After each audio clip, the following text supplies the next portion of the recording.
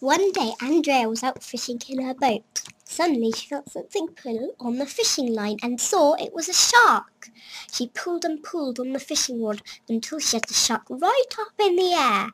Looking in its mouth, Andrea could see an old rusty key stuck in its teeth, making the shark's mouth very sore. Andrea felt sorry for the shark, so unhooked the line and let it go back into the sea. The shark stayed nearby with its mouth open like it was asking her to help. Andrea bravely used her paddle to take the key out of the shark's teeth, and the grateful shark swam away. On the side of the key was written the word Heartlake Castle. Thought Andrea. I wonder if that is the old castle near to Heartlake City that has been locked up for years and no one can get into. She rowed back to shore, got in her car and drove off to this mysterious castle. She arrived at Heartlake Castle, which was totally surrounded by a deep moat full of water. The gate to the bridge was locked shut, so she put the key she had found into a rusty lock, and the door opened.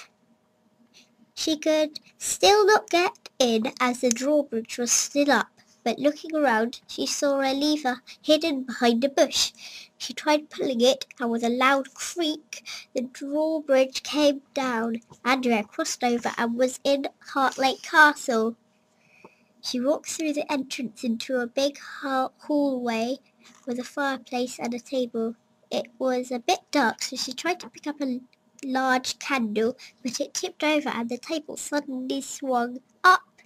It was a secret compartment, and inside was a strange, dusty red book.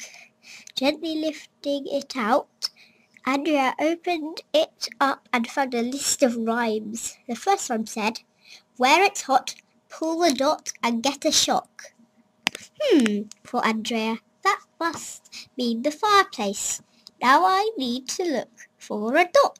She pulled a handle with a golden circle on top, and with a groan the whole fireplace swung open. Andrea jumped back in surprise. There was a knight standing there, holding an axe and a golden key. Andrea realized he was not moving. It was only a statue. She took the golden key from his hand and read the next rhyme in the book, which said, "Where it's tall, pull something small, and don't fool." Looking around, she spotted another candlestick next to a tall column, and with a hard tug managed to push it over. With a loud rumble, a large staircase opened up in front of her, and Andrea nervously started climbing up. She found herself on a platform in the castle, but there was nowhere else to go. Looking in the book for a clue, she read the next one, which said, "Jump to the sky to climb up high." Looking up, she could see a stone walkway jutting out from the next floor of the building. She tried reaching up, and with a big jump managed to hold on to it. The walkway slowly lowered down, and she clambered up the steps to the top floor. The next line just said, "Turn the thing to meet the king." There was a wooden handle that she decided to try. With each turn, the turret on the castle also turned. Into view came a golden throne with an amazing picture of an old king. Looking in the red book again, the final rhyme said, "The last test is to find my treasure chest." Andrea looked all around on the top floor of the castle. Going behind an old mossy pile of stones in the corner, she spotted a wooden treasure chest. She used the golden key and with a lot of tugging managed to open it. Inside were jewels, coins, a crown and a golden tiara. Andrea tried on the tiara and it fitted perfectly. Now she was princess of Heartlake Castle.